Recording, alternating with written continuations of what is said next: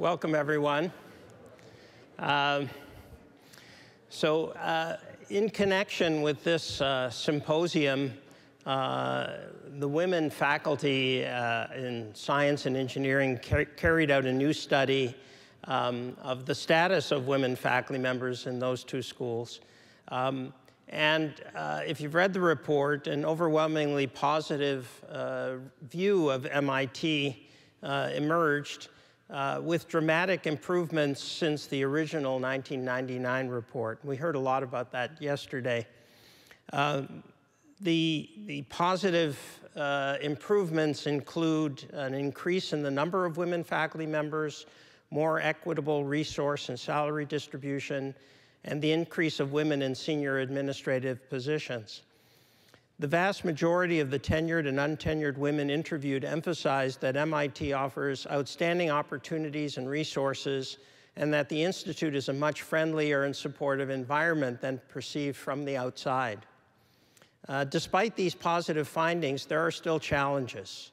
Some of these are the subjects of our panel discussion this afternoon and relate to making academic careers at MIT even more attractive, so that we can increase the fraction of women in our faculty even further. It's really important that we address some of these issues. It's also likely that similar improvements will increase the racial diversity of our faculty. The organizers have asked us in this session to address several issues. One is making science, technology, engineering, and mathematics careers more attractive to young women. Second, balancing the needs of young women to start families and starting academic careers. 3, eliminating harassment. 4, improving the climate for women in other ways. I guess there were 4. I will introduce our 3 panelists, and then I'll ask each of them to speak for 15 minutes on these topics. We'll then take questions from the audience. So I'm going to introduce all 3 of them, and then they'll speak in turn. And I'm introducing them alphabetically, and it happens that the first is a male, but I apologize for that. It's my friend Bob. On Wikipedia, it says Bob Birgeneau is a Canadian physicist, which is true. He's Chancellor of the University of California at Berkeley, and prior to that, he was president of the University of Toronto from 2000 to 2004. Bob was the first of his family to finish high school. He graduated from St. Michael's College in Toronto, receiving a Bachelor of Science degree in mathematics. And then he received his PhD in physics from Yale in 1966. From 1968 to 75, he worked at AT&T Bell Laboratories, and then he joined MIT as a professor of physics. During his 25 years at MIT, he served as chair of the physics department and then as dean of science. Birgeneau's research accomplishments have had great impact, and he has been honored for them in many ways. He's a fellow of the U.S. National Academy of Sciences, the Royal Society of London, the American Academy of Arts and Sciences, and the American Philosophical Society. Among the awards he has received for his research on the fundamental properties of materials is the Oliver E. Buckley Prize of the American Physical Society. Throughout his career, Birgeneau has been a passionate advocate for increasing diversity in academia. In 2008, he received the Carnegie Corporation Academic Leadership Award for championing excellence and diversity in education. Most recently, he was one of 3 recipients of the Shin-Yo-En Foundation's 2009 Pathfinders to Peace Prize for his, quote, commitment to diversity, equity, and inclusion, and to the integration of public service as an essential component of the academic experience. Our second panelist is Dr. Heidi Hammel, who is the Executive Vice President of the Association of Universities for Research in Astronomy, called AURA. It operates world-class astronomical observatories. Dr. Hammel is also an interdisciplinary scientist for the James Webb Space Telescope, the successor to the Hubble Space Telescope. Her primary scientific research focuses on astronomical observations of planetary atmospheres. Dr. Hammel also does a significant amount of award-winning education and public outreach work. In her spare time, she's a single mother of 3 school-aged children.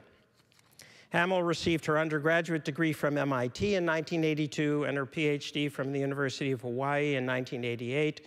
After a postdoc at the Jet Propulsion Laboratory, she returned to MIT, where she spent nearly 9 years as a principal research scientist in the Department of Earth, Atmospheric, and Planetary Sciences.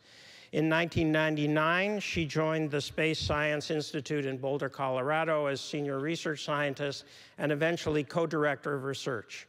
Her position at AURA began in 2011.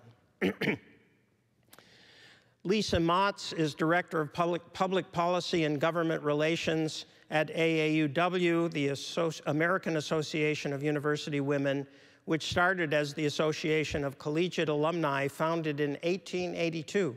Ellen Swallow Richards, MIT's first female graduate, was one of the co-founders, and MIT was one of 2 charter members. As AAUW's top policy advisor, Lisa Maatz works to advance AAUW's priority issues in Washington. Maatz provides leadership to several coalitions working to advance opportunities for women and girls. Recently featured in the book Secrets of Powerful Women, Maatz has developed a reputation for her strategic approach to legislation and advocacy. She has done similar work for the Now Legal Defense and Education Fund and the Older Women's League, and was a legislative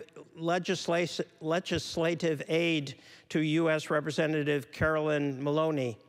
Her grassroots advocacy career began when she was the executive director of Turning Point, a battered women's program recognized for excellence by the Ohio Supreme Court. Maatz is a graduate of Ohio University, has 2 master's degrees from Ohio State University. She holds an adjunct appointment with the Women in Politics Institute at American University. Her honors include the Women's Information Network's Young Woman of Achievement Award and the Mentor Award from the Public Leadership Education Network. Maatz was also a congressional fellow for the Women's Research and Education Institute and has received a mayoral appointment to the Washington, D.C. Commission on Women. I think my first slide, my only slide, if there's a slide, well, it just repeats the topics that were supposed to be the topics of discussion today. So let's move along, and I'll ask Bob Birgeneau to speak first.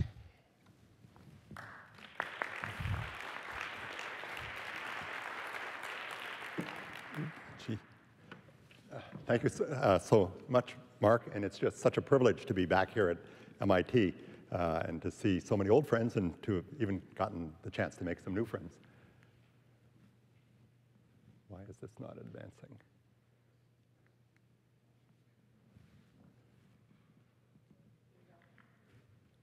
Okay, so I thought I would really, just as a foil, and I apologize coming from Berkeley, but since I'm Chancellor of Berkeley, the situation I'm most familiar with is, of course, UC Berkeley.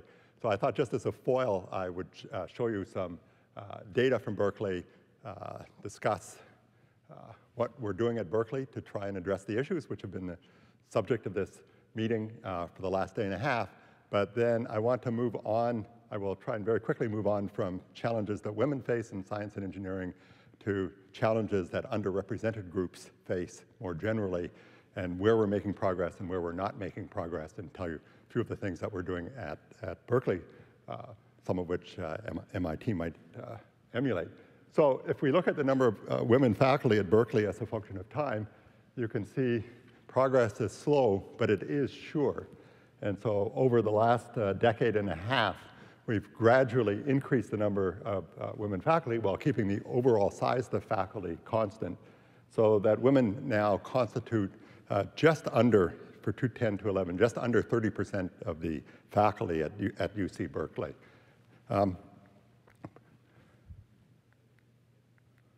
Okay.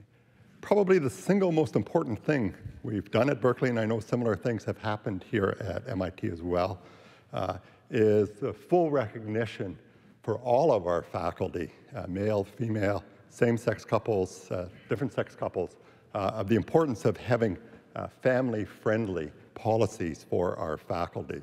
And we've had two of our faculty members, the former dean of the graduate school, Mary Ann Mason, and then a second professor of chemistry, Angela Stacy, who have really been forefront thinkers on this. And so among our family-friendly policies, first of all, importantly, we have active service modified duties. And so every couple with a newborn or an adopted child have modified service, which means they're excused from teaching and committee duty for 1 semester. And for birth mothers, they're granted as an entitlement a 2nd semester of relief of duty. So the faculty keep their research active, but their duties are absolutely minimized. As soon as a faculty member elects as an entitlement for active service modified duties, 1 year delay, not delay, but extension of the tenure clock is automatically implemented, so the person does not have to request it. That turns out to be extremely important. And the faculty member may or may not choose to take advantage of that, but it's a right. That's consistent with tenure clock stoppage. Something we've introduced just in the last few years, which has turned out to have an inordinately positive impact, is our vice provost faculty created what he called concierge, which is just a play on Cal. It's really concierge, which is a person whose full-time job is to help families relocate to Berkeley and the Bay Area. And that person turns out to be tremendously effective, first of all, in helping spouses find a job, helping people locate housing, helping the family locate daycare, et cetera, right?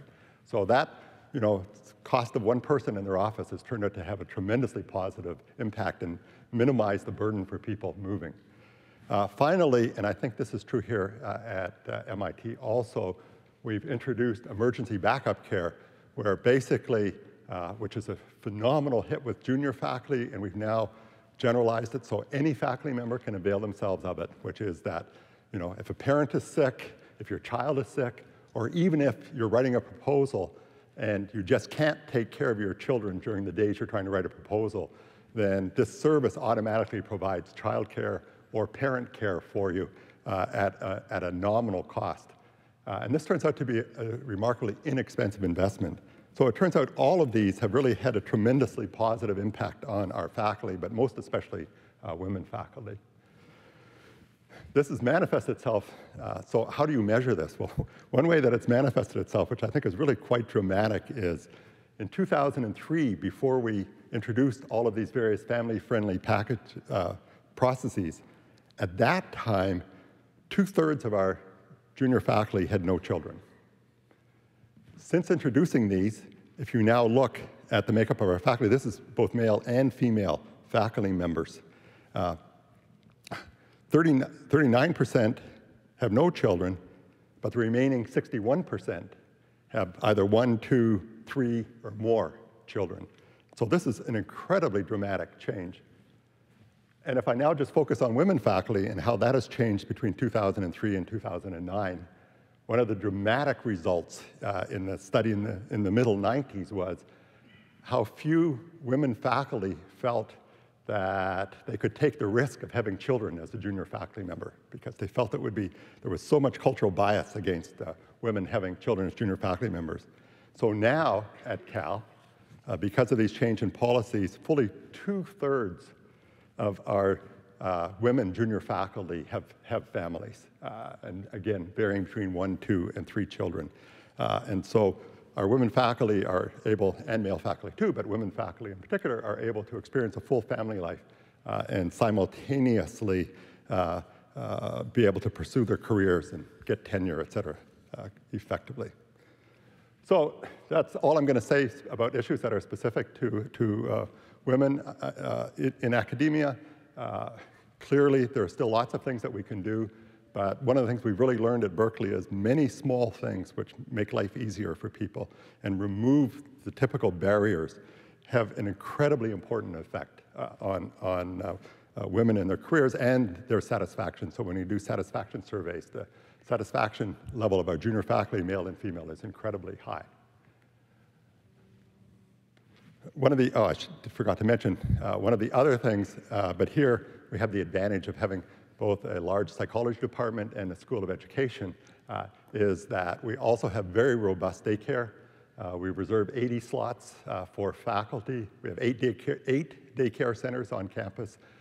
And these are also, frankly, also run as sort of educational centers because we have a number of faculty whose specialty is in preschool education, and therefore that turns out to create an incredibly positive environment.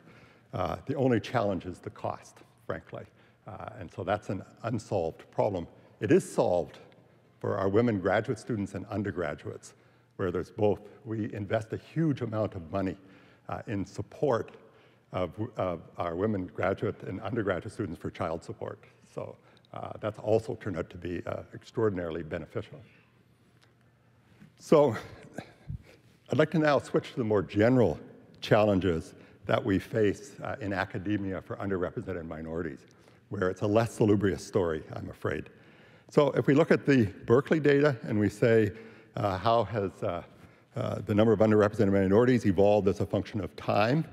And this is something where we've put in a lot of energy with only partial success. So this shows you the number of underrepresented minority faculty as a whole. This is out of 1,500 faculty at Berkeley, and there's somewhat in excess. There's now about 120.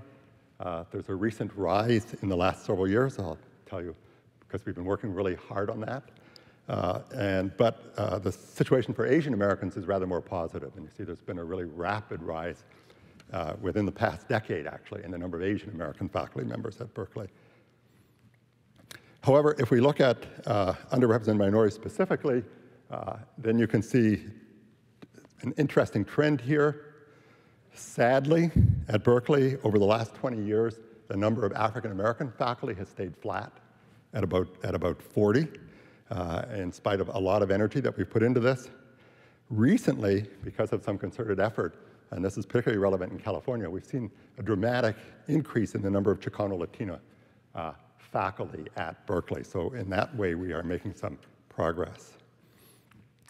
But this is an unrelenting challenge for us, and obviously we're hoping that the family-friendly policies which are turning out to be very successful for women in academia, will be equally successful in making life easier for our underrepresented minority faculty. I now want to switch to a purely academic subject. So shortly after I arrived at Berkeley as chancellor, several faculty appeared in my office. Actually, many different faculty with special interests appeared in my office. But there's one that caught my attention. The same Angie Stacy, the one who I mentioned already, the chemistry professor who's been so effective in terms of policies for women in academia, and then an astrophysicist, an African-American by the name of Gabor Basri, very distinguished African-American, appeared in my office and said, you know, we're in California. California is, excluding Hawaii, the first state where there is no majority population. But our academic programs don't reflect that fact. And specifically, they argued California is a living laboratory, and that even though one was a chemist and one was an astrophysicist, they argued that the social science of equity and inclusion was as important an academic subject and even less understood than any of the frontier work they were doing in chemistry or in astrophysics or what have you. And so they advocated that we should create a new, essentially, department, which would be a bona fide academic department, which would attempt to understand what multicultural societies and how and inequities in society as an academic subject. And so after some time, as usual in academia, you have a committee, et cetera, right? We created a new research center, which is now called the Haas Diversity Research Center, after the Haas family who have funded this initiative. And we committed 12 new faculty positions to create this center. But these faculty positions are, in a way, 12 plus 12, because all of the faculty members are both members of this center, but also members of some other academic department, so 1/2 in each. Okay? And part of our goal here was to ensure that this wasn't isolated, just a program that's off in one corner, but that we had faculty members from law, from economics, from public health, et cetera, involved. And that is working quite successfully. Interestingly, it has turned out that this has been very easy to raise philanthropic money for. And so to date, mostly the Haas family, which traces its monies back to blue jeans, so I encourage all of you to buy Levi's, since it's Levi Strauss money, actually, ultimately, 3 generations later. Very socially conscious, outstanding family. And so they, plus the Hewlett Foundation, have altogether contributed about $35 million to underwrite this effort, including 6 endowed chairs and a 7th, which is a distinguished chair for the director of this initiative. So there are altogether currently 6 academic programs, one to understand educational disparities. That is, how do we understand the differences in educational achievements among different groups, ethnic and otherwise? 1, health disparities. 1, to understand why democracy, our democratic system in the United States, works for some groups and does not work for other groups.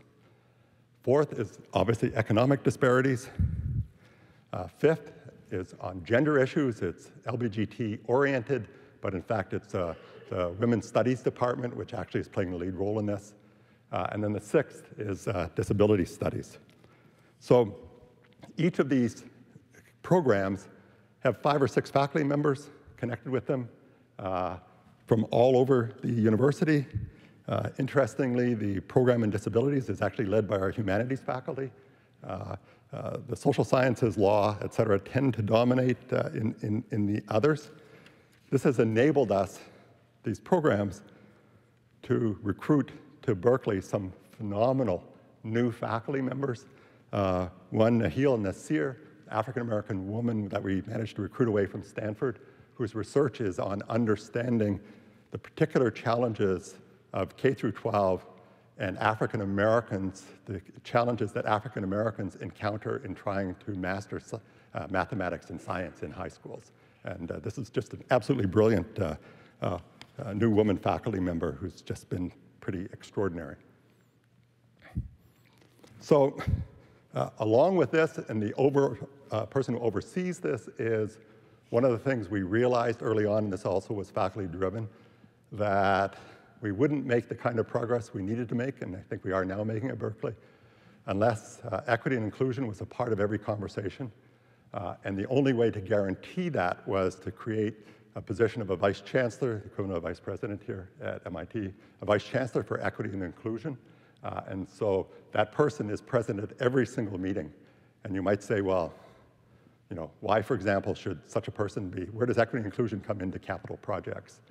Well, it turns out that if you want to be able to give minority-owned construction firms an opportunity to bid, then you have to have your capital projects broken down so that the size of the project is commensurate with building projects that minority firms can take on, et cetera. So equity and inclusion turns out to impact a remarkably broad range of activities that the university participates in. So finally then, with the center, we currently have 12 FTE, but there are many more, large number of endowed chairs, and we, in essence, have turned equity and inclusion from, if you like, social programs at universities to genuine academic programs. And we're very hopeful that the kind of scholarship which is, leads to Nobel Prizes in physics, that will have the functional equivalent of Nobel Prizes in equity and inclusion coming out of this endeavor. So with that, I want to thank you, and I look forward to hearing our next 2 speakers.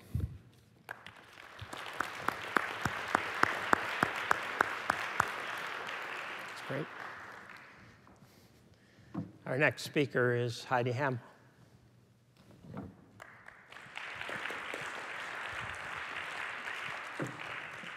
Hi, it's great to be here. You know, I am a woman of MIT. I was an undergrad here, and then after escaping, I was drawn back into the fold for 9 years, but I escaped again. When I found out about this conference, I was very excited about coming here, and when they asked me to participate in the panel, I thought, wow, that's great, but this panel's about academia, and I don't know anything about that because I've never been in academia. We'll come back to that a little later. But when I asked, well, what do you want us to talk about? They sort of had this laundry list, which we never got to see. But the first one on there was work-life balance. And I said, well, gosh, I can sure talk about that. Because as you heard in the introduction, in my spare time, when I'm not running the major US astronomical facilities, I have 3 children who are ages 9, 11, and a daughter who's 13. So I know all about family issues, and I can talk about that not in an academic sense, but in a very personal sense. Now, since I am a graduate of MIT, I decided to build a model of work-life balance. And since I am, in fact, a mother of school-aged children, I can build a model of anything out of things you find around the house. So here's my model.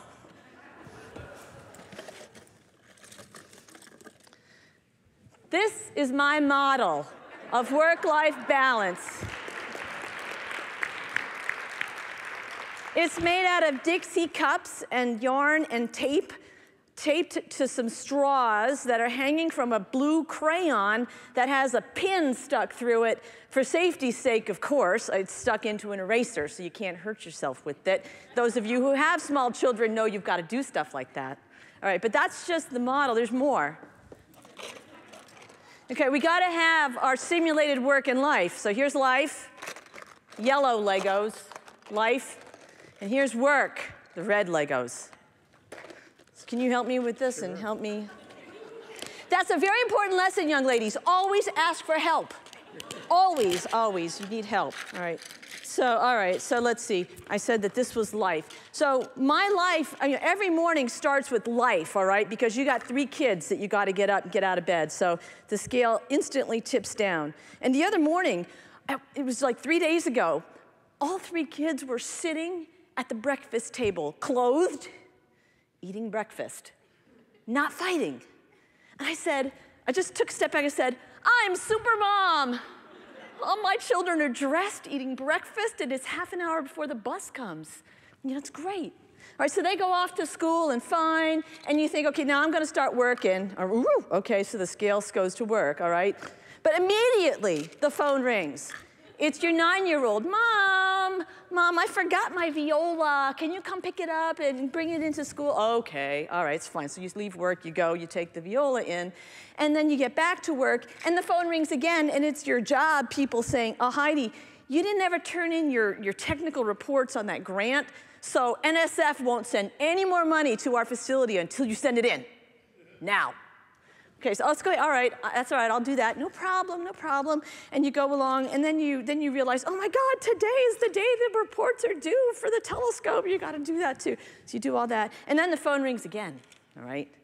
All right, and they say to you, it's daycare calling. Your daughter, she has head lice. Come pick her up. And she can't come back for 3 days of being knit free. All right, so that's an interesting thing. All right, and so then life goes on. This is true stories, by the way. It's absolutely a true story. And so then, we're in balancing here, and this is just a regular. You all know what I'm talking about. The proposals due, and your printer runs out of ink. And you don't have a backup inkjet, so you got to run off to the store and do that. And in the meantime, your son, he calls you, Mom, we got to go because I need this thing to do my report and see what happens to your skin. All right? Now, that's only about halfway through the day. In reality, this is what a day is like. There's sizes and shapes of crises you never dreamed of. I was thinking of asking one of these guys to dump this over my head for dramatic effect, because that's what life is really like as a mom and working full time. But I figured then this would look just like my living room floor, and I'd have to pick them all up, which is where I got them from anyway the day before yesterday, all right? So I'll put these over here to remind you about work-life balance. My message, though, pertaining to our subject today, is that, in fact, we are the scales. We are this broken straw, right? Our goal here, what we're talking about today, is how to keep this strong. Because those things are going to happen. Anybody who works in academia, or doesn't work in academia in my case, you have to deal with this. So what are the things that we can do to help? The kind of things that you heard Bob Birgeneau talking about is those are policies that help strengthen this, all right? They help. They won't solve the problem. And I do want to say this, and I was really conflicted about sharing this information with you here today, because this is a celebration of MIT and a celebration of all the progress that has been made at MIT. And believe me, as someone who was here 30 years ago, I can tell you the progress has been considerable. But, and it's the caveat, the celebration with caveats, all these amazing programs that you've been hearing about and that you just heard about at Berkeley, how would they have helped me with my first child here at MIT? Not in any way whatsoever, because I was not a faculty member here. I was a research scientist, a principal research scientist. It's very nice, but all these programs for faculty don't help people like me. And there are many people here, many young women here, who won't necessarily become faculty members. What are we doing to help them? Those programs for childcare, wow, wouldn't help me. The programs for assistance wouldn't help me, all right? So how did I make it? All right, I found an organization when I had the dual career problem, the dual couple. My now ex-husband took a job somewhere, and I had a baby, and we moved there. And MIT said, no, you got to be up in Cambridge. And I'm like, well, I'm not. I'm in Connecticut. And they said, well, choose. So I chose to leave MIT at that time. And I got a position with an organization called the Space Science Institute in Boulder, Colorado. But they allowed me to work in Connecticut, where my family was. And in fact, the Space Science Institute, the research branch there, one-third of our organization, is not in Boulder at all. We're spread out across the United States. We're anywhere anybody wants to be, but we work remotely from our homes. It was terrific, absolutely terrific opportunity. And I also am very proud of the work I did at Space Science Institute, because the institute itself was committed to diversity. Women like me, the gender issues, it's not an issue. We had lesbians working for our organization openly. We just talked about it. It didn't matter. Anybody who had work to be done, got a research grant, Space Science Institute would work for you. I left Space Science Institute just this past January 1st because I was offered the job opportunity of a lifetime. And I decided it was time to take that opportunity to go to try to make the next generation of space facilities available to young people, whether it's space telescopes, whether it's ground-based telescopes. I have an opportunity to do that. But I was very upfront with them. I said, look, I got this issue right now where I've got kids. We're in Connecticut. I'm not moving to Washington anytime soon. They said, OK, we'll make that work for you. And so right now, I'm commuting to Washington and working remotely. And it's been working out very well for me. I think because I knew that it would work, I told them it would work. I said, this is going to work. Got to make it happen. So I guess the message I want to get across to you today is twofold. First of all, it is not easy being a full-time working scientist, an academic, and a parent. I mean, you've heard that, but I just need to say it over and over again. I am so glad that MIT and other universities are recognizing that and taking proactive steps to make it easier, to make it possible. At the same time, I challenge all of you, particularly those of you who are working in the highest levels of academia, to acknowledge, to recognize, to remember that there are young people in your midst who are not on the faculty track. So please, please be aware of that. And let's see what we can do to help those young people. And I think I'll leave it at that and answer questions later. should be this way. Great. Thanks. I'll come the way.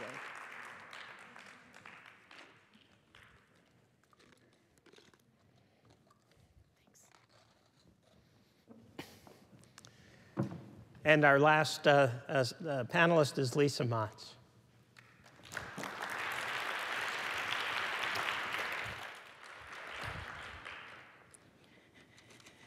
Oh, well, I hate to disappoint you, but I don't have those kind of visuals.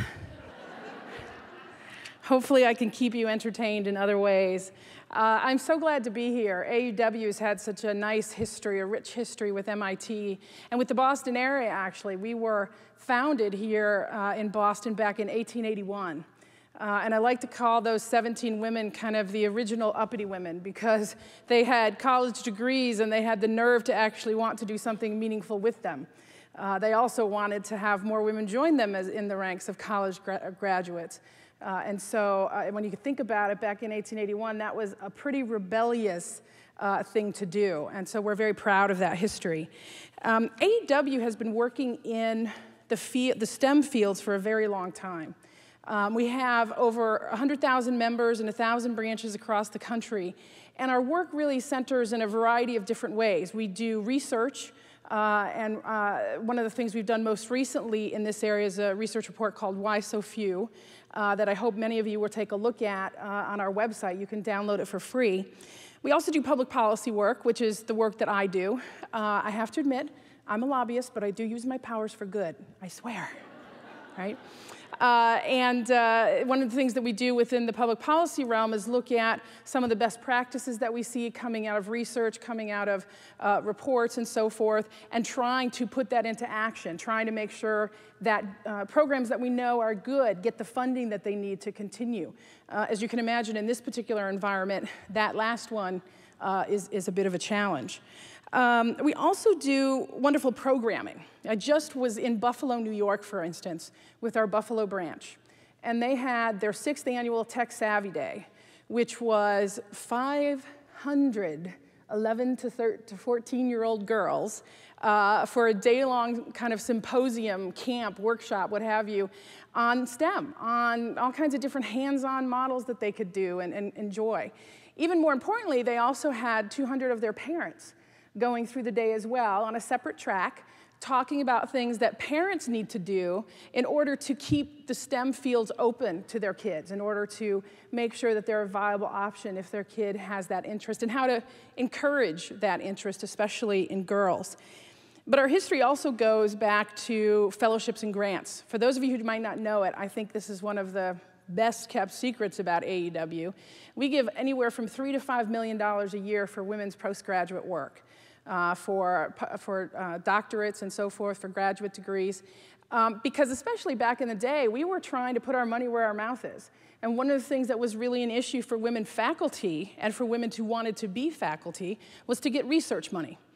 And it was harder for women to get research money, so the AEW women said, okay, well, we'll give them the research money. Doesn't matter where the money comes from, right? So actually, one of the first things that we did that we're particularly proud of is that we were the ones who bought Madame Curie her first gram of radium, which back in 1920 cost about $150,000, which now is over $1.6 million. So those are the AEW ladies. They put their money where their mouth is, and on this particular issue, we definitely have some street cred.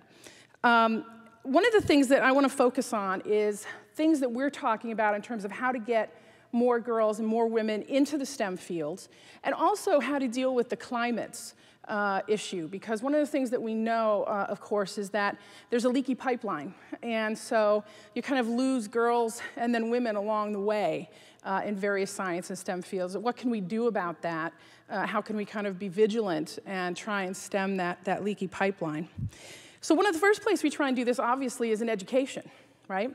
Many of you, if you're watching the news, might know that one of the things they're talking about in Washington, D.C., aside from the budget and whether to close down the federal government, which at this point some of us think might not be a bad idea, but essentially one of the things they're talking about is reauthorization of the Elementary and Secondary Act, also known as No Child Left Behind.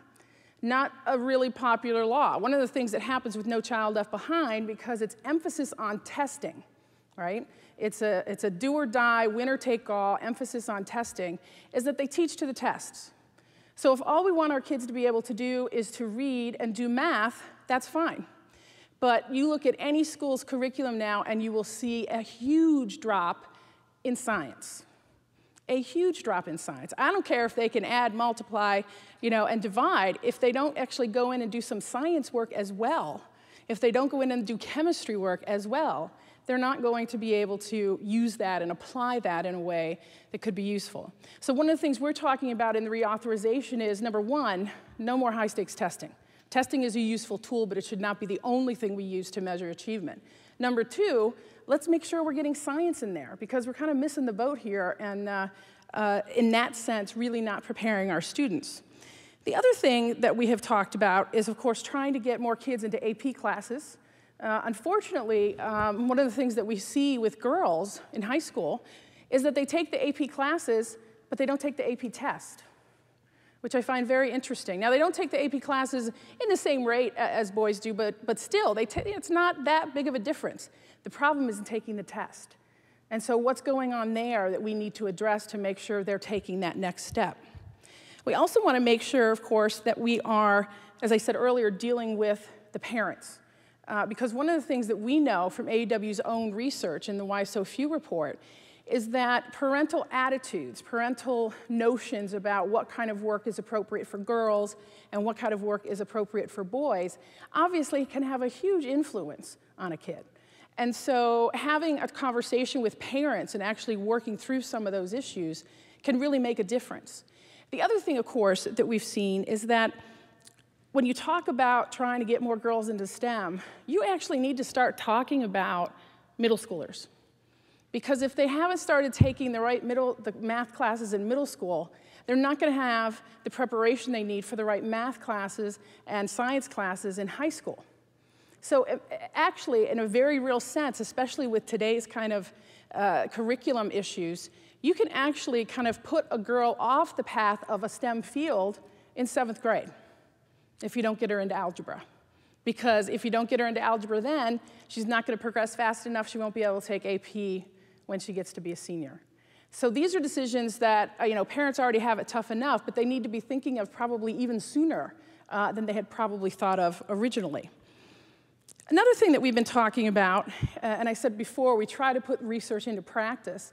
There was this great report that came out from the National Science Foundation called Beyond Bias and Barriers, and it was looking at women in academia. And one of the things that they put in as a recommendation, which I thought made a lot of sense, especially given what Heidi just talked about, was the way that the government structures its grants. And one of the things that we actually have a bill that we're working with Congresswoman Eddie Bernice Johnson from Texas on is to make sure that when grants are given, there are allowances made either to pay for childcare or potentially to pay for kind of a replacement scientist if you need to go on maternity leave or paternity leave, right? So because the reality is, especially for some science experiments and such, cells aren't going to stop dividing, things aren't going to stop growing. Whatever your research is going to continue, even if you want to stay home and do some things for a newborn. So having that flexibility, I think, is going to be key. I think one of the most profound things, though, that came out of that report is something that probably will surprise some of you. Donna Shalala was the chair of that particular committee. And one of the things that she said when she was testifying before Congress was, look, I run a major research institution. I also happen to run a major athletic institution. Now, I can tell you exactly where my university stands in terms of Title IX when it comes to athletics. I can tell you what we do with our coaches, how many resources we give our teams, the number of male athletes to female athletes. I know exactly where we stand. Part of the reason for that is because we're a member of the NCAA. And they require us, and the federal government, by the way, requires us through the Equity in Athletics Disclosure Act to report those statistics. So I know where we stand. Now, a lot of you might not know it, but Title IX actually applies to any federally funded program that receives federal money, educational program that receives federal money. That means you cannot discriminate based on sex in any program, any educational program that receives federal funds. That means that we can use Title IX as a tool to advance girls and women in STEM. We can do this through compliance reviews. One of the things that has happened, been very interesting at the federal level, you know, even if you're not getting a grant from the Department of Education, if you are getting a grant, and it is educational programming, or it's going to an educational institution, you have to be in compliance with Title IX. So if you're getting a grant from NASA to look at some things, you have to be in compliance with Title IX. NASA has actually started doing its own internal compliance reviews to make sure that they are following what it says, what Title IX says it should do. That's a key thing. That's a tool we already have in our toolbox, if only we would use it, right? We have seen a huge growth in the number of girls playing athletics ever since Title IX was passed in 1972. Like a 900% increase in the number of girls playing sports in high school. That's huge, right? That's an amazing growth pattern. Imagine if we could do that with STEM. Imagine if we could use Title IX in the same way, with the same tools, with the same focus. Imagine what we would have. And that's not just about giving girls an opportunity to play ball, because that's important. Girls who are actually active in sports, they're much more likely to graduate, they're much less likely to get pregnant, they don't use drugs, they get better grades, all that stuff. But one of the things that we know in terms of using it in terms of STEM, we don't have that kind of NCAA-like institution. And that's one of the things that Beyond Bias and Barriers actually recommended. We need to come up with some kind of quasi-governmental institution that has the same kind of data reporting requirements that sports do. I mean, if we have to report about sports, why not have some information about the STEM fields? And do the same kind of work there in terms of building up women and in the STEM field. So that, I think, is a particularly workable kind of a solution, because there's so much money that flows from the federal government. There are a lot of people who get those grants, and one of the things that it says, are you in compliance with Title IX? And they just have to check a box, right? I would like to have them do more than check a box. And, oh, by the way, if you're one of those folks who get those grants, you should know that the Office of Civil Rights at the Department of Education is now expecting you to do more than check the box, right? They're actually going out and proactively, randomly selecting universities to do compliance reviews, where they come in and they see if you're doing okay. And it happens. Notre Dame had one a couple of years ago.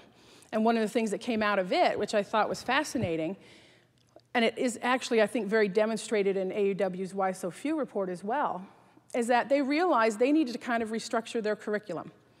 That they really had this huge leaky pipeline in the engineering fields with women at Notre Dame.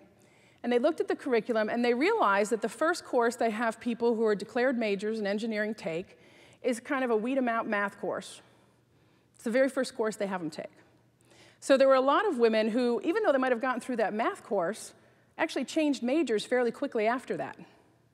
So they changed their curriculum around, and they actually have, as their first course now, more of an introduction into what engineering is, what engineering can do. The reason why this is important is because one of the things we know from girls and women in the sciences is that a lot of times their interest stems not necessarily most immediately from the science, but how can they use it to help people? How can they use it to make a better world? How can they use it to improve their situation and the situation of others? And so if you have a course that shows them that, before you then get into the more esoteric kinds of nuts and bolts about how it works, you can actually then help them see how these classes all apply and how they kind of build on each other, right? A really good example of that we were just talking about recently. It wasn't until just a couple of years ago that the crash test dummies actually started to be, they started to use crash test dummies the size of women. Now, if they had been using crash test dummies the size of women when they started using airbags, we would have found out sooner that if you're a 5'2" woman, 100 pounds soaking wet, an airbag is not your friend, right? There has to be an adjustment made to it. But because we were only using male-sized crash dummies, they didn't know. And we had to actually have all those injuries and deaths to prove it, right? So that's a place where the applied sciences, in many respects, for women and girls can make sense, a place where they feel like they can make a difference. The other thing that I wanted to mention real quickly is just some other things that we're doing on a policy level to try and make STEM fields more open to women and girls. There was a lot of talk about childcare. I think that's a huge issue. The federal funding for childcare, unfortunately, is under attack at the moment. But we've been trying to not only increase that funding, but to get them to be a little more common sense about how they use it, so that it's not like a 8 to 5 childcare, that it also runs at night, that it runs on the weekend, that it works for graduate students and faculty members. Some other things that we have been looking at is trying to make sure that when you have campus policies put in place, that there's a real kind of thought processes about consequences and even unintended consequences. One of the other things that Notre Dame did as a result of their Title IX compliance review is they actually ended up putting together a dorm, a residence hall, that was just for women in science, a STEM dorm, essentially. And having that cohort, kind of, they called it the posse effect, having the folks around them was something that was really useful in terms of keeping them in the program. So let me just stop there. I'm happy to take any questions. And I do just want to say, again, thank you for having us here today. This has really been a great panel. Thank you.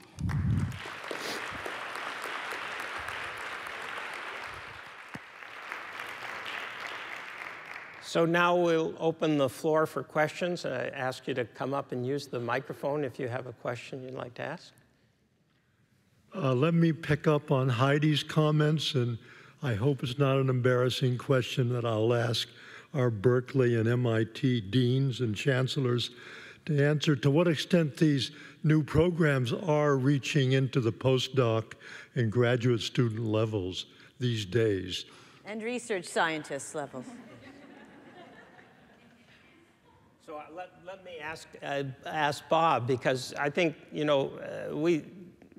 I think we all feel very strongly that daycare in particular should be provided to a very broad community, but we haven't figured out a way to do it at MIT without bankrupting ourselves. So I'd like to know how you've managed this for the graduate students. So in California, so first of all, in terms of the research scientists, I think Heidi, I agree with everything she said, actually. So she made a really important point there. It happens at Berkeley, the research scientists primarily are appointed at Lawrence Berkeley Lab. So actually, we don't have the equivalent ladder at the university because they're at the laboratory, which helps a lot. In terms of some of these programs like childcare, so as I mentioned, we have 250 childcare slots, 80 are reserved for faculty, so there's 170 for postdocs, graduate students, and undergraduates. The caveat there is the postdocs could not possibly afford it because it's not subsidized for postdocs. So for graduate students and for undergraduates, it's very heavily subsidized, partly with state funding, although that's under threat in Governor Brown's budget right now. And so through a combination of graduate students all qualify as impoverished people, so they sort of automatically are eligible for these state programs. So we're able to make it affordable for graduate students and undergraduates. Our postdocs at Berkeley now are unionized, and we have not, and I anticipate as they get better organized that we're going to start seeing demands for childcare from the postdoc union, and that will be very interesting to see how that evolves.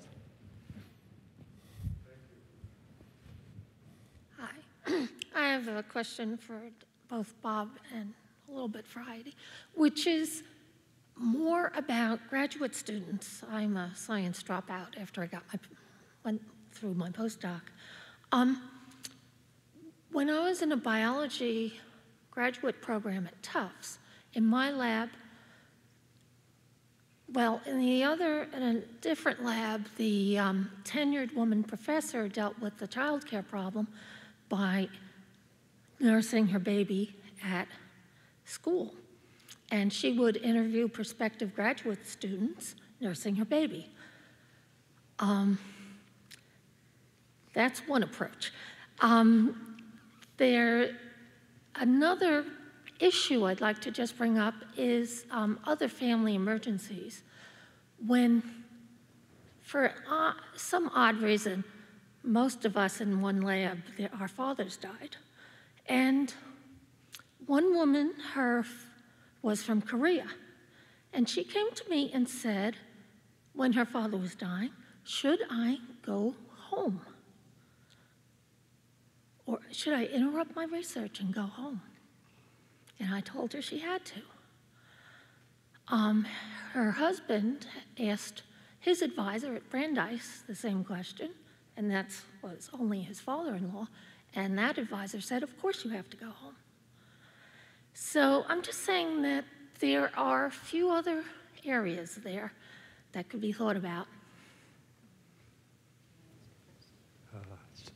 I can answer too. Yeah, we'll both answer, but I'll just say, speaking from the, well, first of all, as a senior administrator, but also as someone who has a daughter who's in exactly Heidi's situation, almost word for word, except she's a faculty member at BC, so, or Boston University Medical School, and was an MIT undergraduate and served very well by MIT as an undergraduate, by the way. So one of the two changes we've made relatively recently at Berkeley is that we extended the child care down to 3 months of age to infant care to address exactly this issue. And that's relatively recent. Now that is extraordinarily expensive because of federal laws connected with care of infants, and so it has to be heavily subsidized. And then the second thing is we've generalized our emergency care to take care of essentially every situation, and we encourage people to go home and address issues of crises in their home. You know, whether or not, you know, in any individual department there's a department chair who's a throwback, you know, that's very difficult to control, but we do. That doesn't happen at MIT. No, it doesn't happen at MIT, only at Berkeley, right? But we do our best anyway. But I think Heidi can probably discuss this better than I can. So with my 3 children, all of them I nursed for over a year. And I was fortunate in that for the first year, while I was still at MIT, I had an office that had a door. And the Medela breast pump is your friend. I traveled extensively. For my job, I have to travel. And so take that breast pump along and you keep the milk coming. I think what universities can do along these lines in situations where you may not have an office with a closed door, in addition to the daycare facilities, they should set up lactation rooms so women can have a safe, clean place to pump so they don't have to sit in the bathroom or some other horrible situation, which I've had to do. In fact, they have to. So, little known provision under the healthcare reform law that passed late last year, and now there's been regulations issued, is that any organization, it's very much like the FMLA, Family Medical Leave, in terms of who's affected. If you're an organization over 50 employees, you must have a private room made available for women to pump as needed. It cannot be the bathroom. And it is now required. So that actually gives women another leg to stand on in terms of asking for that kind of space. So now you need. Let me just comment that the School of Science has already done this at MIT. There's a lactation room within a 5-minute walk of every lab or office in the School of Science. It's so wonderful that all these things have happened since I left MIT. Let me address the other question you asked, though, and that's about personal family emergencies. Any time there's a personal family emergency of any level, you should be able to go to your boss, your advisor, and say, I've got a personal family crisis. And if they don't say, go deal with your family crisis, then you need to talk to your HR people, because your family has to always come first. My name's Catherine Wyman, and I brought 8 students from Xavier College Prep High School in Phoenix with me to this symposium, and we are very excited to be here. And I really,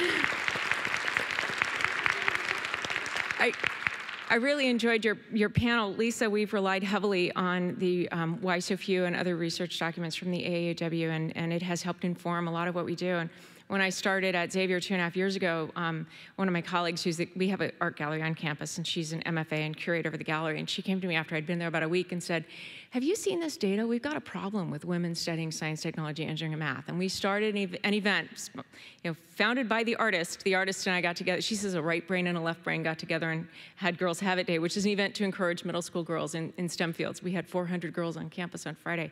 And I think that a lot of that is due to 400 girls, excuse me, and their parents. A lot of that is due to your efforts, and I appreciate that. And Heidi, I could relate very, very well to everything you had to say, and I just want to throw a shout out to American Airlines for helping me when I had my Medela breast pump and had a flight delay in Chicago. But Bob, I had a question for you about your statistics and the increase. I enjoyed seeing that increase in women professorships at UC Berkeley, and I wondered, it didn't split out by field, and I wondered, was that across the board, or what were the numbers in the STEM fields? Yeah, so that's across the board. In STEM fields, our numbers are not very different from MIT's. 20% of our faculty in STEM fields are women. It's been going up gradually, but not as rapidly as we would like. And I do have to say, because I don't want to be Pollyannish here, we have continuing challenges in 2 departments, one of which I happen to belong to, which is physics, and the second is electrical engineering and computer science in terms of women graduate students. And so we've made tremendous progress in most departments, but frankly not in either physics or ECS, in spite of the fact in the physics department, the last current and previous department heads are women.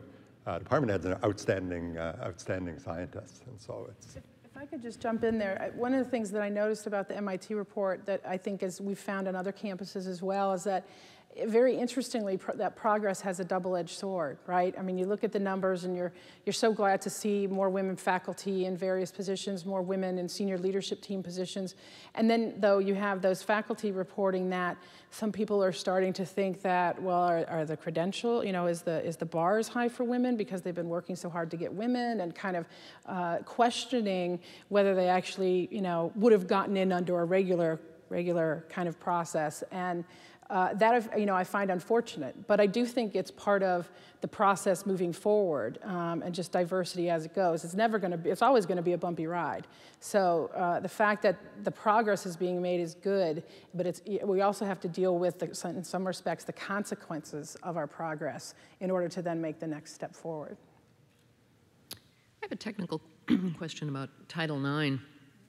My understanding is that one of the reasons we know so much about Title IX in sports is because the Title IX sports implementation was delayed because it was perceived as being especially difficult to implement, and there were a series of pieces of legislation that were passed for the implementation of Title IX in sports. What I'm not so clear on is what Title IX compliance in STEM looks like. And I don't know that there's been any specific legislation that lays out what Title IX compliance in STEM looks like, or anywhere in higher education for that matter, in the educational programs of higher education.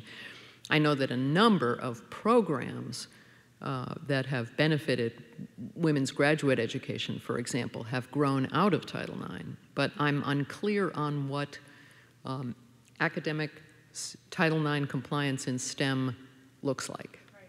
Well, you're right about athletics in the sense that actually all of Title IX was not actually implemented for more than 3 years. And a coalition that I chair called the National Coalition for Women and Girls in Education was actually founded because the government was dragging its feet in terms of implementing Title IX, period. So the Title IX regs finally started to come out in 1975, and there was a big battle about how sports would be handled. And you'll be interested to know that one of the biggest players in that fight were football coaches.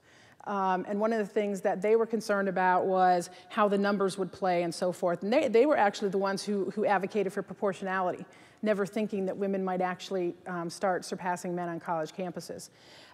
In terms of STEM, there's a couple of things that go on. Number one, obviously there are the regulations for Title IX itself in terms of what the law states.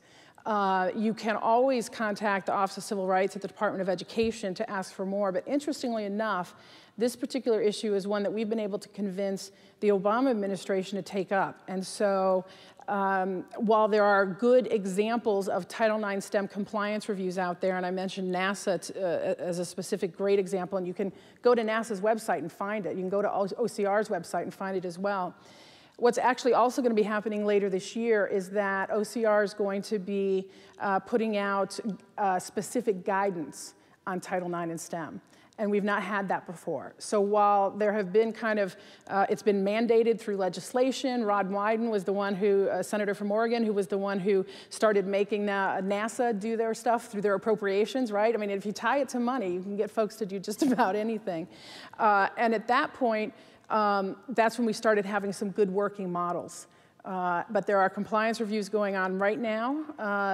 10 different schools getting compliance reviews in terms of Title IX and STEM this year, and the guidance should be out probably, I would guess, September for back to school. Sarah? I'm switching topics again, and this is when the women scientists, when we were asked to give the talks, we were not asked to talk about our personal life. So I have a couple of comments for work-life balance, which are in direct contrast to Heidi's, so you're welcome to argue with me offline or online or whatever is appropriate. But I will say a couple things. One is I also, unfortunately, have to operate like a single mother, so I do breakfast, lunch, dinner, shopping, et cetera, et cetera. And in my family, some of the things you described, they're actually not acceptable. So if the child forgets something or something goes wrong on the order of I have to do something, it doesn't happen. And then the next time, hopefully, it doesn't happen again. Those things like lice, I mean, I'm really, really hoping that what you said isn't like an everyday thing and that you just chose examples. I'd like to know, actually, just to sort of show the worst case scenario. And what happened to me actually was quite different. I never thought this was possible because when I was younger, probably right up until I had kids, I was probably the most unorganized person alive. And one of my female professor friends at another university, who does not have children and will never have them, calls it the motherhood gene. I don't know if this is true or not, but it forced me to go to an unprecedented level of organization, which I actually thought was not possible at all. I wish someone had took me aside and said, you know what? This is something I only learned 2 weeks ago. You only have to do grocery shopping once a week. I honestly didn't know that. I used to go like every 2 days. I actually figured out how to do it, and just as a technical, I'm sure everybody already knew this, but why didn't they tell me? Like the fruit that you want to give your kids for lunch, the things that will go bad that are really yummy, they can get that like Monday and Tuesday, and sort of by Friday they get the apples. You guys knew that? You should have told me. It took me a long time. I learned all this stuff from scratch. And I used to think that cooking would take forever.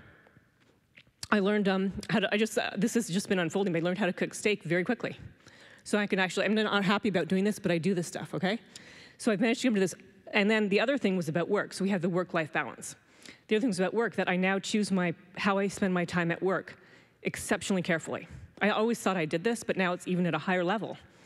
And when I do that, I don't waste time, But I do still have enough time to sort of hang around with my students or do stuff. And so for me, the work-life balance was, I wouldn't call it like a tragic level of organization, because who wants to run their life in a way that is like, run my personal life like a business? It's ridiculous. But on the other hand, I did. And I found I benefited, and I'm still sort of striving to come to some equilibrium. But that stuff that you mentioned, I just wanted the audience to know, I wish we didn't want the conference to be dominated by everybody complaining about their personal life. But I wanted you to get like another perspective. And I'm sure this will change, and there's some months or windows that will be horrible. But on the whole, it's streamlined, and it's not a pleasant thing to have to do everything. But at the same time, there's a great way to do it, and I love my kids, and my job works out well. And I'll leave you just with one piece of advice of how to make it all work, at least what I think. First of all, if you have extended family, try to live near them or have them live near you. I have no family, unfortunately. Other than that, try to negotiate to get paid well enough so you can pay for things like having other people help you with the chores to make life a little bit easier. Okay, and you're welcome to respond if you want. Yeah, Sarah and I often disagree about things in public. It's become a habit of ours. Yeah. Keep it brief. Okay, sure. In fact, I agree with nearly everything you said. A lot of what I talk about I use for dramatic effect. They are all true stories, but they don't happen on a daily basis, especially head lice, thank God. I do agree with you. I have a housekeeper that comes. She is worth her weight in gold, and what I pay her is worth every penny. I don't have family nearby. My mother's only 2.5 hours. She's 2.5 hours away, so she can help out when I'm on trips like this. But I'm a single mother. I'm divorced, so there is no other person. It's only me. It makes for very different things. One thing I don't agree with you is that you can be balanced. I think you can integrate over a week and be balanced. You can maybe even, if you're very well organized, and I agree with Sarah that you go to new levels of organization when you're a working mom. And that's why people ask you to do more stuff, because you seem to get stuff done, because you have to move on. Then they ask you to do more things, but that's a whole other issue. But I think at any given moment, things happen and the balance swings. And if you think that at every moment of every day, now Sarah is like, she's in a different class than me, I guess, but for me, any given moment, I'm swinging back and forth, and if I can get 5 hours in the work zone, I think that's a really good day. And then there's the other times. I don't think there is a balance. I think it balances over the long term. Okay, I want to not draw this out. I just want to say thank you. I just wanted to hear whether or not that all happened in one day. So thanks a lot. Well, I actually have a question for both of you. And an empirical observation, I mentioned that I had a daughter who was an undergraduate here at Berkeley during the 90s when all this was happening, actually, so it was fun to hear a woman student's perspective. But now that she's a faculty member, she's super organized, single mother of 3, just like you are. And the consequence of that is that she's by far the best organized young faculty member in her department over in the medical school at BU. So every single time there's a committee to be chaired or a task to be done, the department head asks her, because she's clearly the most competent young faculty member in the department. And then she always calls me and my phone rings. She says, "Dad, the department chair just asked me to chair X committee. What do you think?" et cetera, right? And it's very complex. And so I'm interested for both of you, or maybe anyone else in the audience, in trying to give her advice, actually. It's a very hard. The first rule is to say no as often as possible, but don't tell Mark or Ed I said that. The second thing is I have benefited tremendously from this level of organization with my ExoPlanetSat project, where I showed you the demo model. So it's completely true that it carries over into other aspects. That's what I'll say. One of the things that we've seen from the Center for Work-Life Balance in academia, when they talk to women faculty and male faculty about this particular issue, is that academia isn't that much different from the rest of the workplace, in that there's kind of this maternal wall, so to speak. They used to call it the glass ceiling, but it isn't so much necessarily women as it is women with children. And we see that in the pay gap and how that manifests itself. AEW's done a lot of study on wage discrimination, and one of the things that we've seen is that even when you compare apples to apples, so in other words, 1 year out of college, have the same major and go into the same field, there's already a 5% gap. 10 years down the road, even though women are more likely to get a master's degree, again, same major, same field, severe regression analysis to make sure that we're comparing apples to apples, there's a 12% gap. So the farther up the food chain you go, the bigger the gap is, which is a huge issue. But the other piece there is that there kind of is this assumption that women's lives revolve around their biology, and women who control their biology get rewarded and paid more. Now, what's interesting, though, is that when you look at wages for men who have children actually make more than men who don't, whereas women who have children actually make less than women who don't. So, you know, while I can appreciate not necessarily wanting to get hung up on this, at the same time, women and men are both still very much constrained by cultural expectations about what they're going to do and what they're going to focus on. The Family Medical Leave Act, when it was passed back in 1993, one of its actual stated intentions was to help to dispel stereotypes about what was appropriate work for men and women, and to try and encourage men and women to equally share childcare. There's lots of debate about whether that's been useful or not, but I do think that these are things that we can't ignore, because the reality is there are assumptions being made on our behalf, and so we do have to address them. And let me answer his question too, because he asked me. Tell her to say no. That's what Sarah said. And also evaluate things very strategically. When I get asked to give talks all the time, but now I only give them if they're like local, not even that anymore. But you have to evaluate all these requests very strategically and make sure that you're getting the best value for your time. Yeah. Glad you agreed to come. Two remarks and a question. First, on work-life balance. I don't want the dads or the men in the audience to think that they should be let off the hook. It is very important for both parents to support and work with their children, and this is really becoming an issue for young male graduate students, postdocs, research staff, and faculty. I think that there are advantages to parenthood in terms of organization and leadership, but I maybe one of the reasons why the fathers rise up is because, in fact, they can develop some empathy and some ability to work with people. I can speak there from personal experience. Being a parent really helps. A second observation is that my department, actually, when Marc Kastner was the head, had a NASA Office of Civil Rights Title IX compliance review. Actually, it was spread across our two terms, the end of his and then the beginning of mine.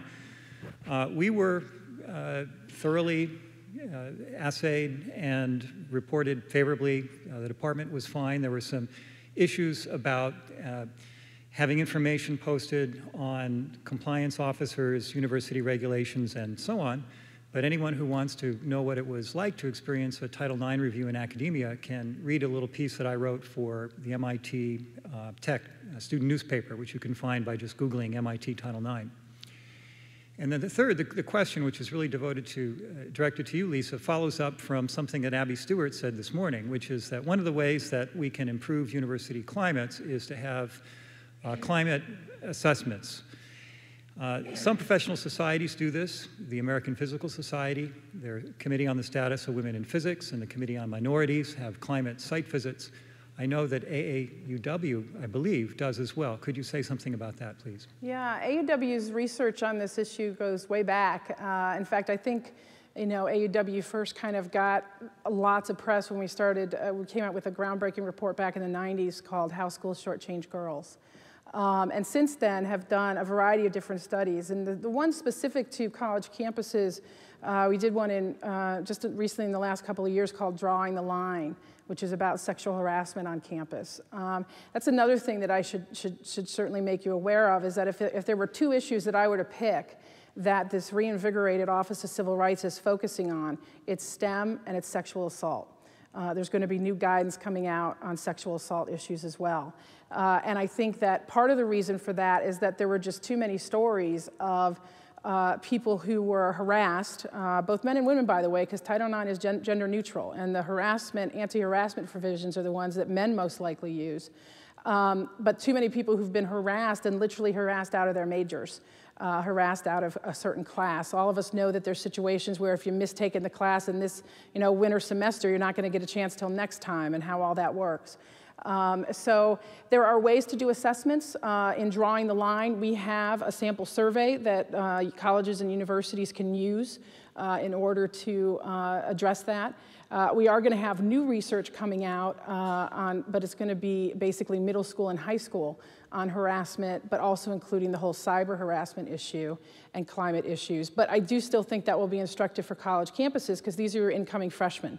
And so what they learn that's appropriate, what they see that's challenged or not challenged in high school is certainly going to help inform their behavior in college.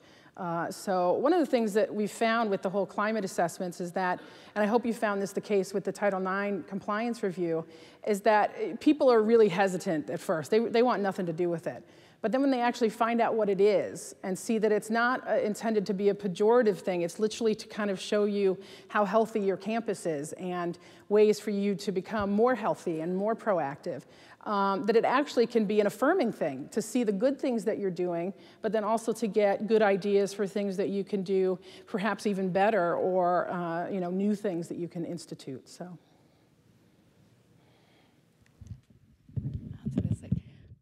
Again, thank you for coming, and thank you for tracking the data on women in faculty. But I, too, would like you to look at staff.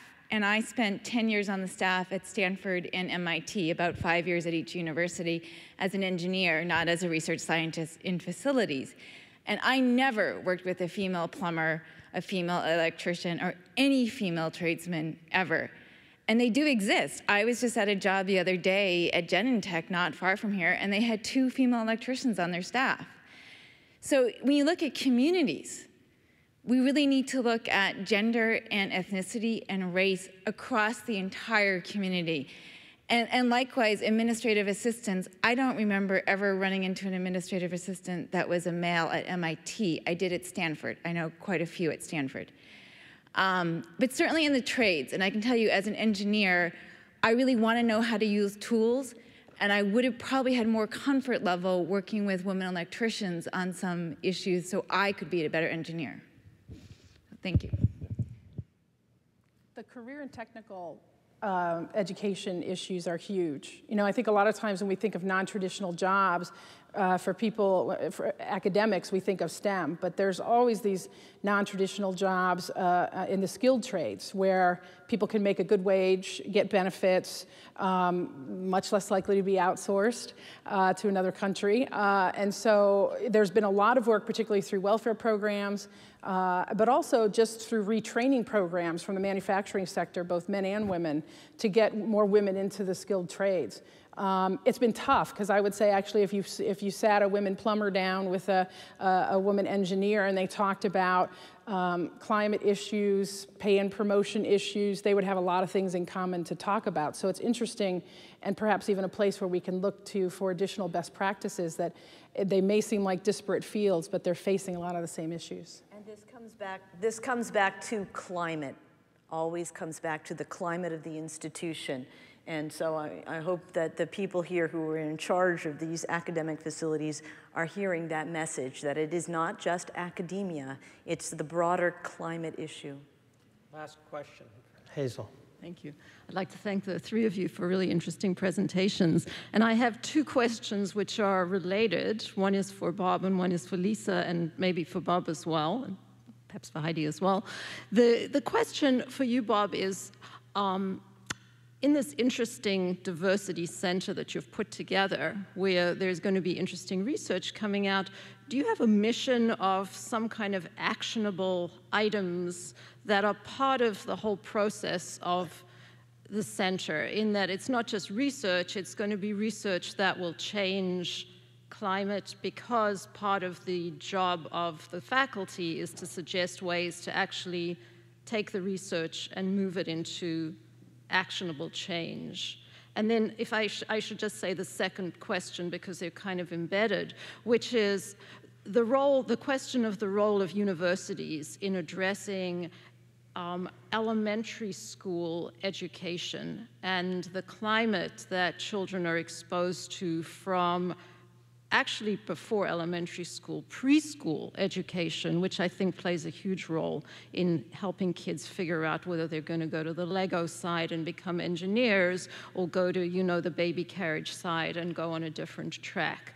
And so that's also an actionable question, and I'm kind of mixing them up so I don't take too many question times. But you see there's the question of action items, and then the role of the universities in getting involved in very junior educational levels that I think could have a huge impact on the pipeline.